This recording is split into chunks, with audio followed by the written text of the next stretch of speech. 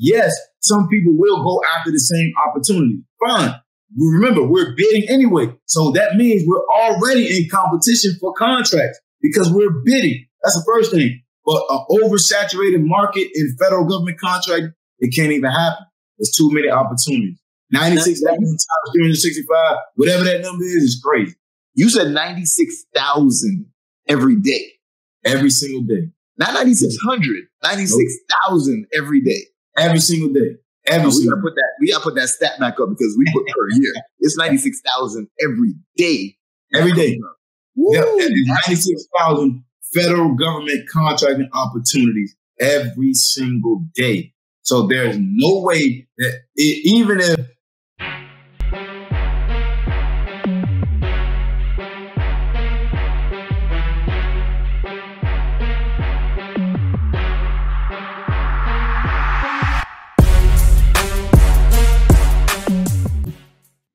What's good, everybody? Yo, we are here with another episode of Entrepreneurship Exposed with your guy, Beez, business builder Beez, business buyer Beez. Let's go. So today we are joined by a really good friend of mine. This dude is an upstanding dude. He is, we met each other during the Clubhouse days. Oh, man. Clubhouse days, man. That was some fun times. A lot of networking going on virtually. We were still in somewhat of a lockdown and all of that. We immediately connected, resonated with each other. And he always tells a story about he likes to double check and make sure people are what they say they really are. So he pulled up on me in South Florida. And, he tell you that I was who I said I was. Uh-huh. Today, we're going to get into exposing the world of government contracting, the art of the middleman. So shout out to our guest today, my guy, Jason White, first name, last name. Let's go. What's good, brother? My guy, Beez, man, what's happening, man? It's a long time coming. This little sit down for the public, this has been a long time coming. We always have sit downs and conversations, but to expose it like this is good. This is going to be dope. Yeah. Yes, sir. Yes, sir. Definitely, man. It's a long time coming. And like you said, we talk all the time. We're doing different deals. We making things, seeing how we could connect, work with each other, expand programs, bring more people in. We're doing all type of stuff all the time. But, on an official basis on the podcast, this is the first and, not the last as well. But my brother, hey, tell the people a little bit more about who you are and what you do. Man, I'm Jay White, first name, last name. Y'all see what the topic of discussion is the art of the middleman, right? So I get the federal government contracts and I subcontract them out. I don't see the work. I don't touch the work. I don't see the workers that actually do the work either. So when we talk about really middlemaning and facilitating a deal, I'm doing that with federal government contracting, and I'm doing it consistently and getting a residual income from the federal government. There we go, bro. How did you come up with this? Like, what made that? Where'd you get the idea to even do this? Yeah, bro. So entrepreneurship and all this fell in my lap in 2008. I definitely wasn't looking to be an owner. I wasn't looking to have a business. I didn't know what an LLC was, and that people laugh when I say, hell, I did. In 2008, I was too far in the street life, and then I was, at that moment in time, I had just got released from the brig, so I was just working my gas station job and just good. I was just chilling. But my homeboy is the one that introduced me to federal government contracting, and then he couldn't even really teach me, so I had to teach myself. But that's how I got introduced to it. Yeah, man. Okay. Well, see, now the public doesn't know this, not everybody, but we did a tour recently, right? Yes, and it's the first one of many to come. But we were just testing out the waters. It was a 3-city, 3-day tour. And what was the name of that tour? The Above Us Tour, baby. The Above Us Tour. And tell the people, why was government contracting a part of the Above Us Tour? Because most people don't consider government contracting as a way to make income, and definitely not as a way to make residual income, because they think it's above us. They think it's above them. Like, all right, he doing that's cool. I'm going to stay in my lane. I can't get to that level, so I'm not even going to try. They think it's over their head because the federal government has all this jargon. They got all this confusing documentation that you got to go through. So most people feel like it's above them and they can't do it. So one of the reasons why we created the tool and federal government contracting was a big piece of it is simply because I know how to break the information down so you and anybody else that romance the thought of doing government contracting can feel like, hey, I can do this. I can get it done. If this dude did it, I barely graduated high school, man. You know what I'm saying? I got my PhD, baby. I got my public high school diploma. So I tell people that. So if I can do it, they definitely can do it. And the way I deliver the information makes it an obtainable goal for them.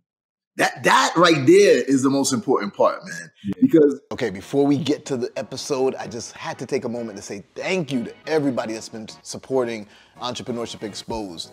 Your guy Beez here, and just having a great time having these conversations, showing you every aspect of entrepreneurship. Because there's a lot of things out there that are, seems like all the glitz and the glam, everything looks good, but we want to make sure that you see some of the obstacles. Not things that will stop you, but just things that you need to know before you dive into this world of entrepreneurship. If you like this content, you like these videos, please just do me a favor and just make sure that you're subscribed to the channel. Make sure that you click the like button, comment on it, just tell me what you feel about each topic so I'll know how to adjust for other topics and have other guests on.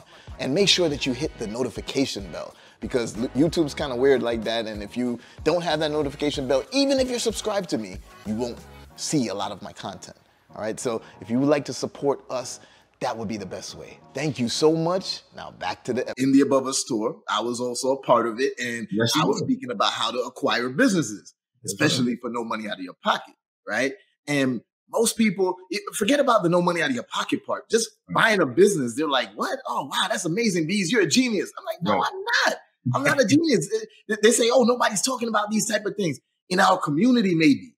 Yeah. But a lot of people, in other communities are talking about it. This is something that's been going on for centuries, right? So the fact that, or the reason why people really resonate with me and they're like, okay, they think they can potentially do it now is because I simplify it, right? And I think that's where you and I ended up resonating a lot with, because you do the same from the government contracting side. You simplify it for the average person to be like, yo, okay, this makes sense. There's no way, bro. We think about this all the time. I mean, I've heard you speak numerous times. You heard me speak numerous times. There's no way we can possibly take a topic like government contracting and continue to give government jargon to people that's never heard of it. You got to break it down to the simplest form. So even if somebody's remotely interested, they're interested based off of how you deliver the information so they can easily digest it. So then they can make a decision. Oh yeah, I want to rock with it. Or nah, it's still not for me. But we can't be, most people confuse people by using big words and all this acronyms and stuff like that. You ain't gonna get nowhere like that. You ain't get nowhere. Yeah, for sure, man. And we have to also take the onus on ourselves too, though, because I gave an example the other day. I don't remember. It might have been during my Motivational Monday talk or something.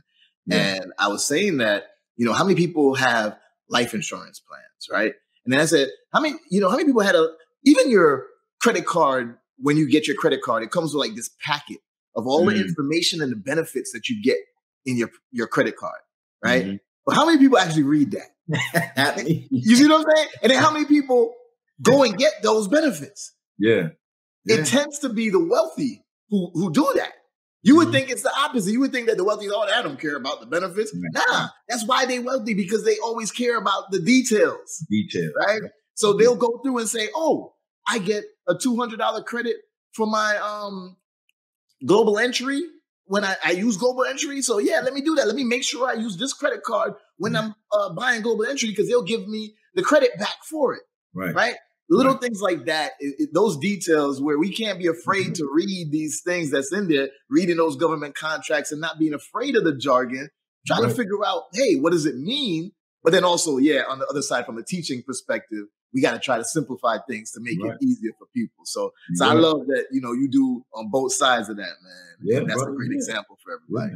Yeah. Yes, sir. Understanding that I can only teach this though, bro, because I went through and still currently am getting federal government contracts. So I don't teach it just just because I read about it or I did it one time. I've been doing this since 2008. It's 2022. So that's real tenure.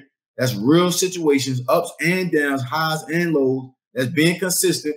That's understanding the world will change. So that means contracting will change, being abreast on what the new rules are and regulations.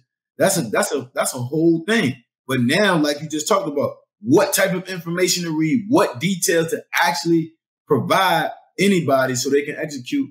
Most people ain't. That's a skill. That's actually a learned skill that you have to have. Most people don't cultivate that skill before they start to teach somebody anything.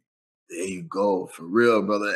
And not just cultivate the skill before you start teaching, but continue to enhance the skill while you're teaching, right? And again, I feel that's another thing that we resonate well on, because for us, we're doing these things right now.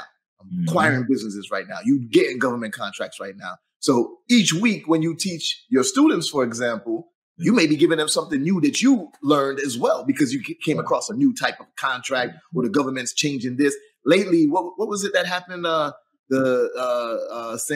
government didn't require DUNS numbers anymore. Yeah, so that changed. So that changed to a UEI number. You got to be abreast on that type of stuff, because if not, and somebody come asking you like, "Hey, what's a UEI number? What's that?"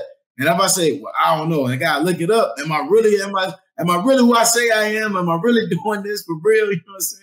Exactly. So it's a thing it's a thing to provide current, real-time information when you get into the space of teaching and helping shape the minds of people that's trying to get into whatever space that they're in or getting into. There we go. So, and speaking of teaching, right? Yeah. So we've been talking about what you've been doing, and then we also mentioned that you're teaching. But can you tell us about your program that you have where you're teaching? What's the name of that program? And it's the federal code, man. You know what I'm saying? So your merch. Yeah, it's a program that we created to make sure that people can learn federal government contracting. Number one, in its rarest form. Number two, on their own time. There's a lot of times that people come out with certain things, but you're on somebody else's time, or you only got the program for 30 days. Nah, you purchase a program, you got it, you got to execute it, but we did it so you can do it on your own time. But I always encourage people, once you start it, go ahead and see it through and get going. So it's just a program where, based off of my success that I've had since 2008, I just put it into a program and then I teach my students through that. I have a weekly Zoom call every Wednesday at 8 p.m.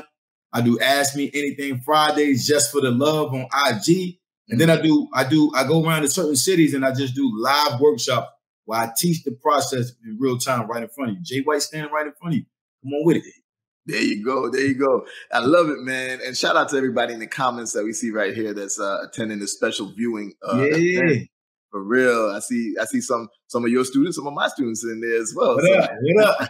That's what's up. That's what's up. So now we gotta get to the sauce, bro. We gotta get to the sauce, because my listeners, they already know. Most of them already know about some of these different entrepreneurial strategies. Yeah. Or some of them they're trying to figure out what path they want to take. So we give them the real on Entrepreneurship Exposed, and we are going to pop the bubble of government contracting. Right? Now, what does that mean? I want to get into the pros of this game. Right? The pros of this strategy. I want to get into the opportunities that exist that are coming up that is going to make it explode even more. But most importantly, we got to get into the problems. So give people some things that they should be looking out for if they're going to get into this space. So go ahead, man. Lead that conversation and let us know how we could pop this bubble. All right. So what's the first thing? The pros. That's easy. That's too easy. It's the federal government is the largest supplier and purchaser in the world. That instantly means it's an unlimited checkbook. So there's an endless supplies of opportunities that total small businesses or businesses as a whole can procure a product or a service for the federal government. The second pro is the way I teach federal government contracting is as the middleman or middlewoman, you're not touching the work. So you're merely just getting the federal government contract and then subcontracting it out, which means you don't have to be near it, around it, see it, even understand it. You don't even have to understand it either. You just have to be able to articulate what the expectations is from the federal government to the company that's actually going to do the work on your federal government contract. So I think based off of those two pros right there, that's enough. And then I'm gonna say this too. Most of the contracts, federal government contracts that I teach my students to go for is a 3, 4, or 5 year run.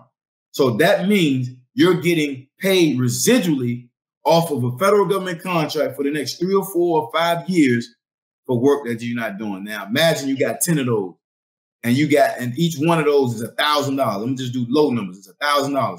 That's $10,000 a month from 10 different federal government contracts for work you ain't doing. I don't know nobody that don't want to get involved in something like that. So those are the big pros right there. Okay. Lead us into the opportunities now. What's coming up in this space that we definitely got to look out for? That's going to be good. Yeah. So I always like to understand the way of the world, what's happening in the world. So when COVID was popping off, the biggest opportunities then was PPE, personal protective equipment, gloves, gowns, and masks. So that wave has slowed down. Now we're entering back into the wave of security because we all know what's happening with Russia and Ukraine and all of that. So right now, the federal government is ramping on security as a whole, physical and intellectual property security. So your IT services contracts, they're going to be big. Your physical security, manned, armed, and unarmed guard securities, that's going to be big, whether you're guarding property, buildings, or people, because congressmen and congresswomen, they need security detail as well. Those contracts are definitely coming up and they heavy. Actually, they're here right now. They heavy right now. Okay. That's what's up. Great opportunity there. Security's always been, and the U.S. going to spend tons of money on anything related to security. Yeah. And then you always got your regulars. I like to call them low-hanging fruit. Yeah. Your lawn care, your janitorial, your trucking, your construction, your wig making, your pencils and pads, notepads.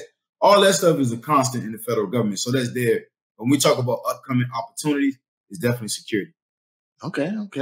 And now we got to get to the cons, man. That's the most important thing. Tell me, what are the things that people need to look out for and beware of getting into this space?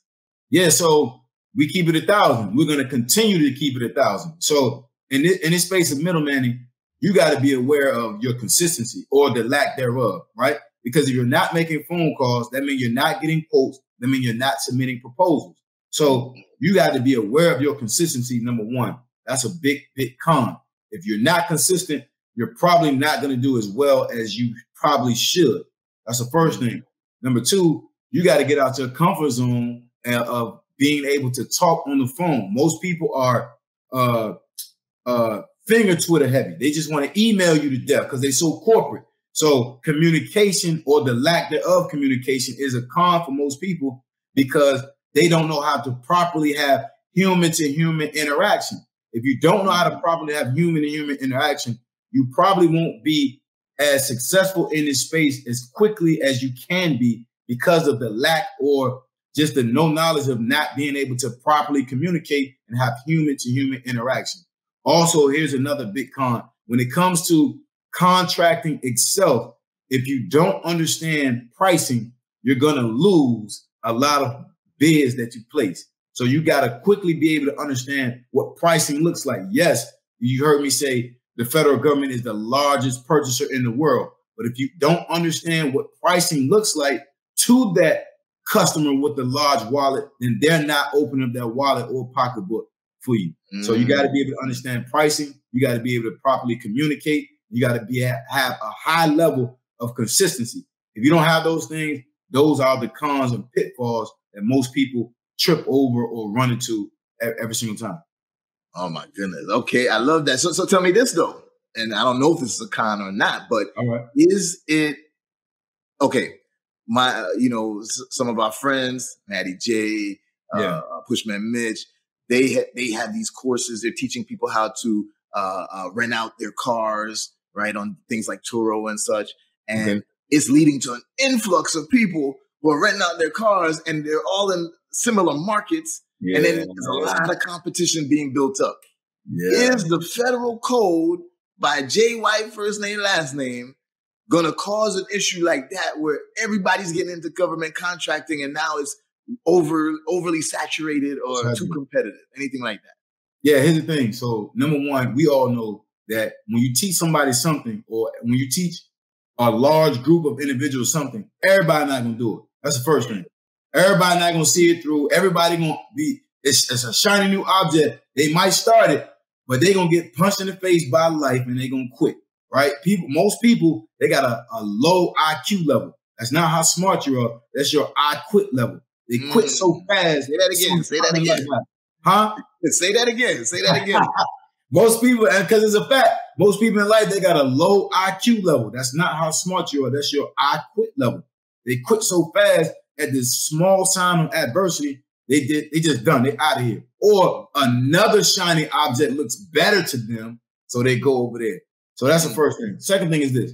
There's 96,000 federal government contract opportunities, not a month, not a week, but every single day. 96,000 federal government contracting opportunities every single day. Now, it's 365 days in a year. If somebody was to do 96,000 times 365, that means there can be no competition, because or oversaturated, because there's 96,000 opportunities. Yes, some people will go after the same opportunities. Fine. Remember, we're bidding anyway. So that means we're already in competition for contracts because we're bidding. That's the first thing. But an oversaturated market in federal government contracting, it can't even happen. There's too many opportunities. 96,000 times 365, whatever that number is crazy. You said 96,000 every day. Every single day. Not 9,600, 96,000 every day. Every single day. We gotta put that stat back up because we put per year. It's 96,000 every day. Every day. Yep. 96,000 federal government contracting opportunities every single day. So there's no way that even if, I don't know, 16 or 17% of one race or population come into federal government contracting, it still don't even matter. It still don't even matter. I love it. I love it, bro. Okay, so I saw somebody in the chat put like what you're talking about sounds like what I advocate for in the BBI, the Business Builders Institute. Okay. Working above the business. Meaning, hey, I don't want to be in the middle of the business. I don't want to be in it as an employee or self-employed. I don't even want to be on it as a CEO. I want to be above it as an investor. Would you say that government contracting is more on it as a CEO, or can you be above it as an investor and hire a CEO in place to have it running? So you can do both. So now that I have, I got 41. I was going to say 42, but I just didn't get reinstated for another contract yesterday. But anyway, so I got 42 contracts right now total. So when you get to that level, I don't work in my business anymore. I got somebody else to run it. So at that point, I am above my own business. I'm above it. So I just get the reports. I have the times I don't even read it, and I just get the money, right?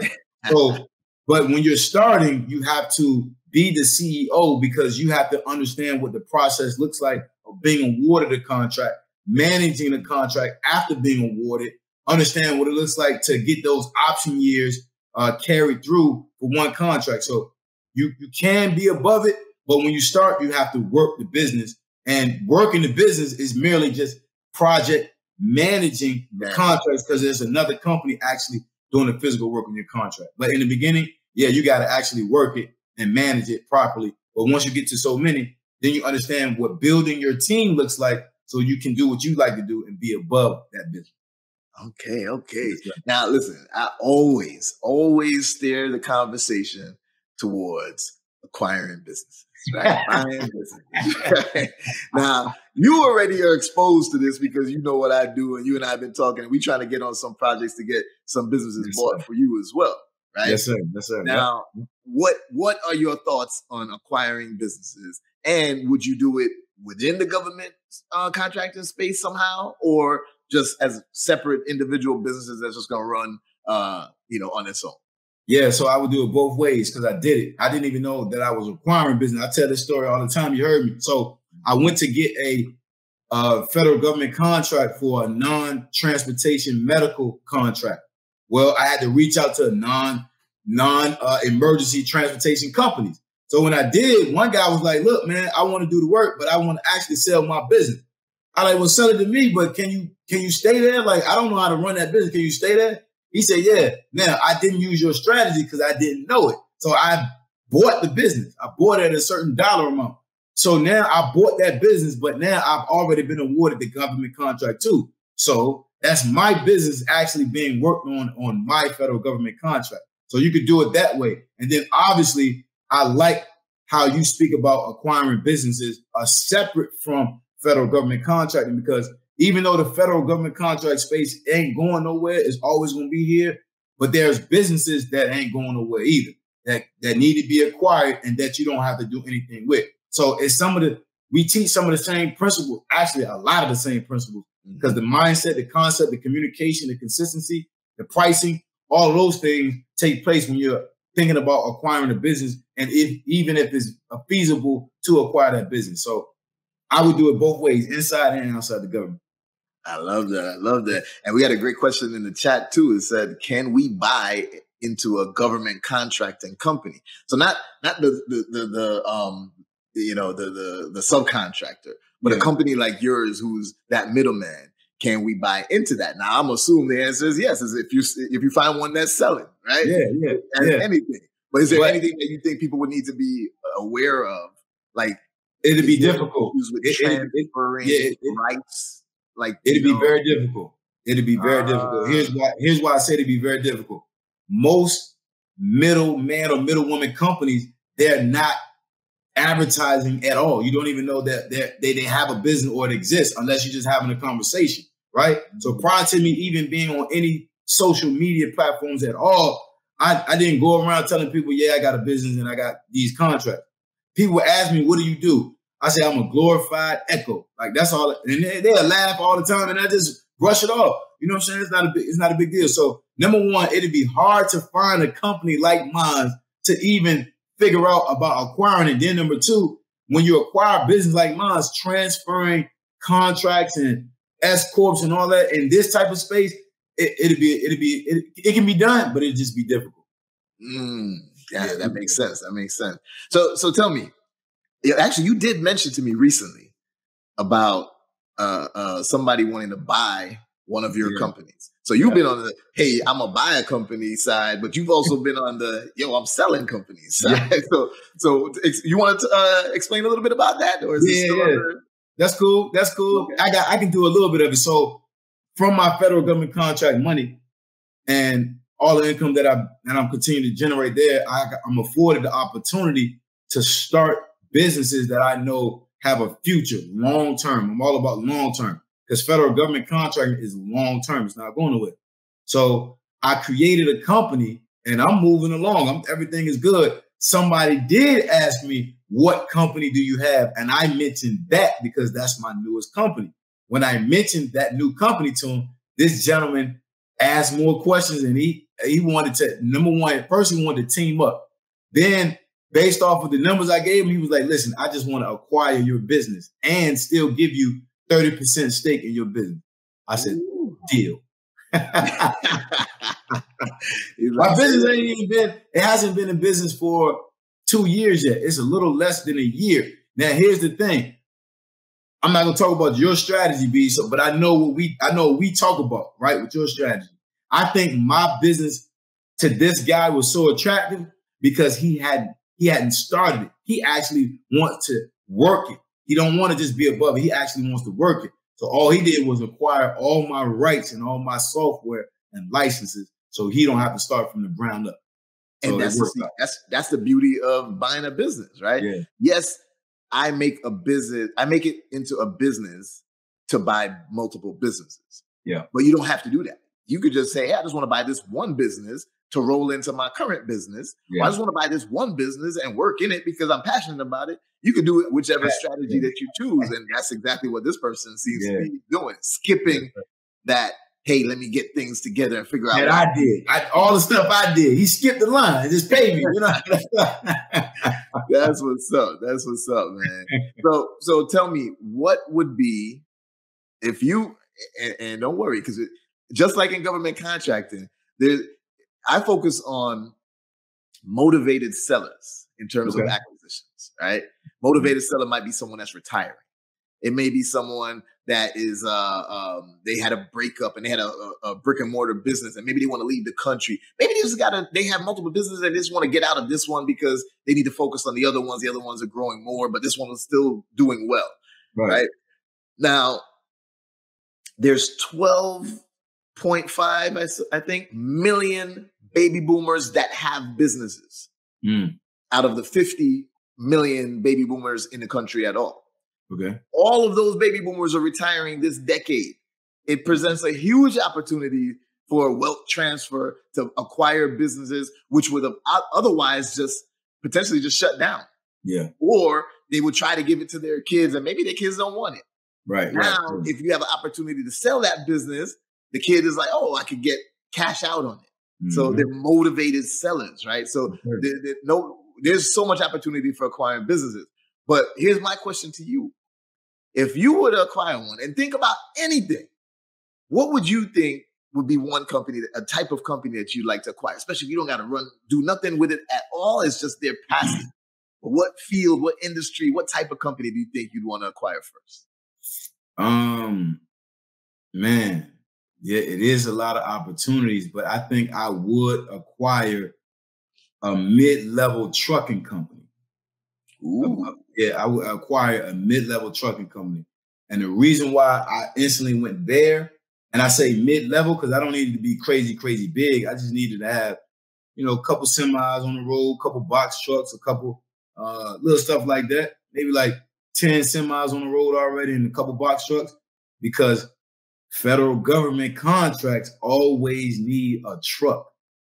I don't care where it's at. They always need a truck. And those contracts are typically for 2 years. Now, most trucking company contracts, they last based on cross country, they don't last as long as a 2-year or 3-year contract. Because once that load is done, or once they do whatever it is they're doing, then it's pretty much done. So I would do a mid-level trucking company and then get government contracts for that business that I just acquired, which would be a mid-level. I love that, because now you're looking at verticals and the horizontals, right? Yes, and you're saying, hey, I'm doing these type of things and I know what I need. I can get stuff within my business to have other revenue streams, or I could control the entire chain, the entire horizontal. So I love that, man. That's a smart thing to do. And you don't have to do that. You could just say, I just want a random thing here, there. It has a good multiple. I can sell it later for a higher multiple because I have an exit plan. But I like the kind of conglomerate that you're making by choosing things that's in the horizontal. 100%, bro. We always got to be 2, 3, 4, 5, 6, 12 steps ahead, right? If we're not thinking ahead, then we're not properly using. Number one, we haven't unlocked our greatness. That's the first thing. Number two, we're not properly using our resources if we're not thinking vertically and horizontally when a new business opportunity presents itself. Okay, the things that I have going, how can I enhance it? How can I boost it up a little bit more? Or how can I marry this one with another opportunity? So I'm always thinking like that. Yes, sir.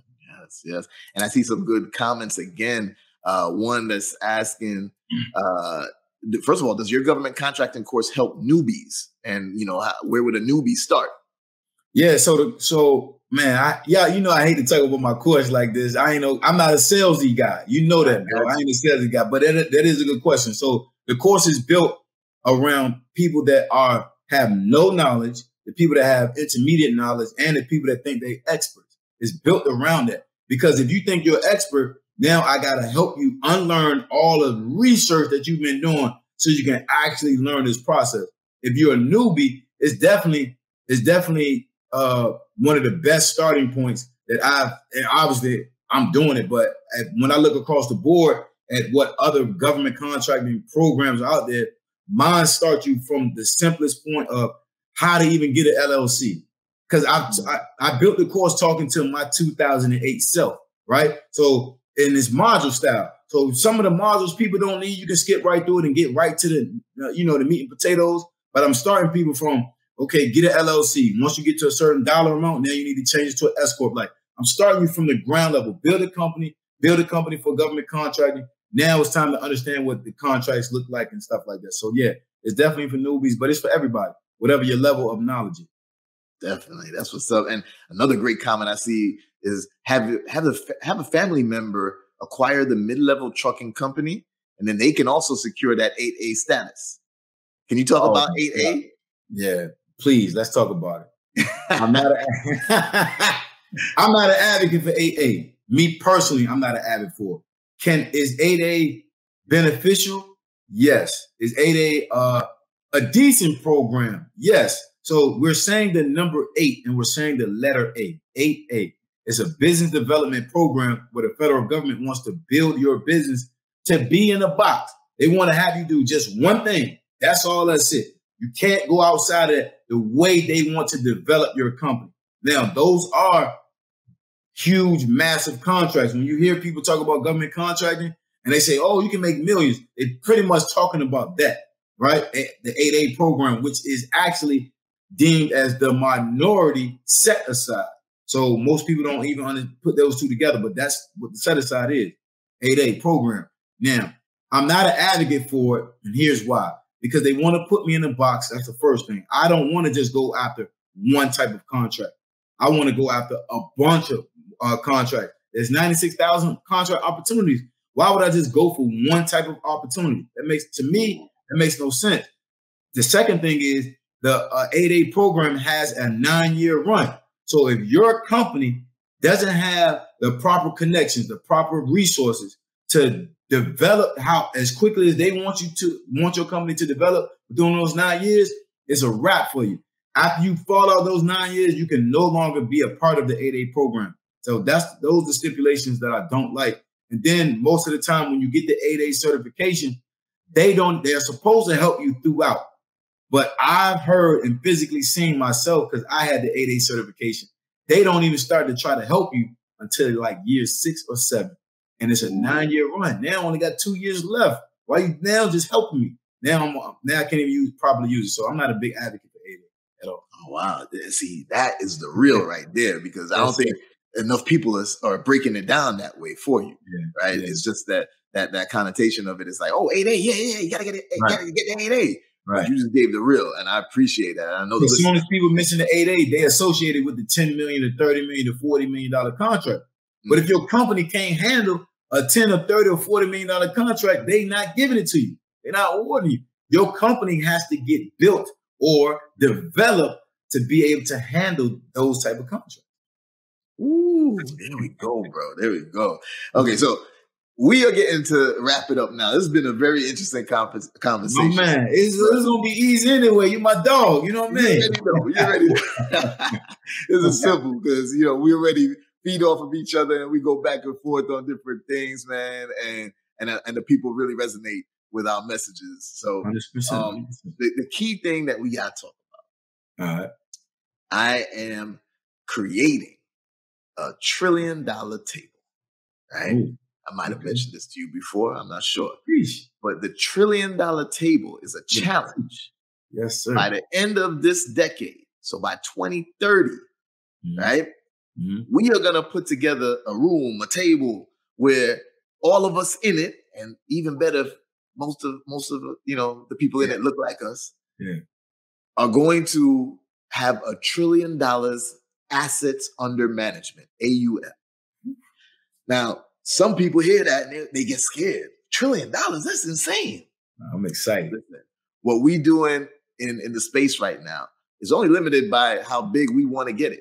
Mm-hmm. Government contracting, how much money do they spend on government contracts each year, the federal government? Like 65 billion would it be? It's like $65 billion. That's a year. Every year. That's a year. Yeah. So you could get contracts that's laying out for multiple years, and those are kind of your assets under management. But then what you do with those contracts and the money you're making from your government contract is now you going and getting real estate. Now you buying other businesses. Right? Now you got investment portfolios. This is all assets under management. And the same things that it takes to buy a $1 million business, it's the same thing it takes to buy a $1 billion business. It's actually easier to get the $1 billion business than it is to get the $1 million business.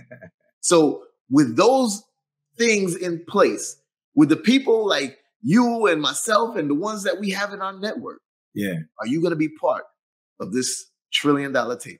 Yes. What? That's a no-brainer. When I hear the word trillion, I definitely get excited. That's obviously we know that's life-changing. Obviously we know it's generational wealth, all of that. Cool. But the fact that we can sit down and strategize to create that table by creating that within ourselves, come on, man. Like that's exciting. That's like, yeah, let's go get it. Yes, sir. That's what I love to hear, man. We're gonna be looking back at these episodes of Entrepreneurship Exposed in 2030. We're gonna be like, okay, yeah, where we at? Where we at, baby? You know what I'm saying? I love it, man. Hey, so tell the audience where they can find you. Where's the best place to contact you, and anything else that you'd like to end us off? Yeah, man. So the website, of course, thefederalcode.com. You go there. I got my calendar in terms of my next event. I got my courses up there and all the other services that I offer as well.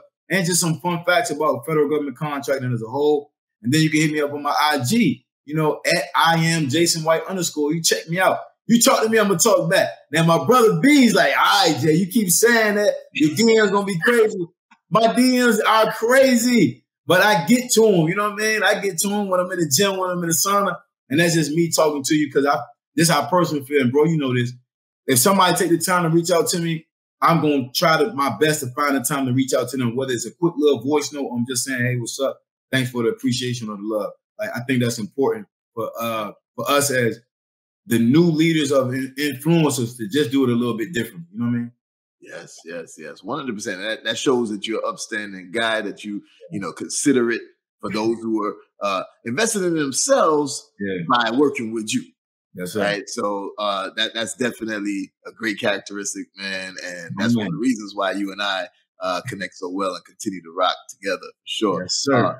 Before we drop off, I do see one last question that I want to get answered too. Okay. Somebody just asked that they just got a new LLC. And can they get into government contracting, or do they got to wait like 6 to 12 months? Oh, I love that. So that's why I always say federal government contracting, because there's two other levels, state and then local. At the state and local, they put that red tape on y'all. Yeah, you got to wait 2 years. You got to wait. You got to have this and create a DBA and all that. Nah. Federal government like, yo, you created your LLC?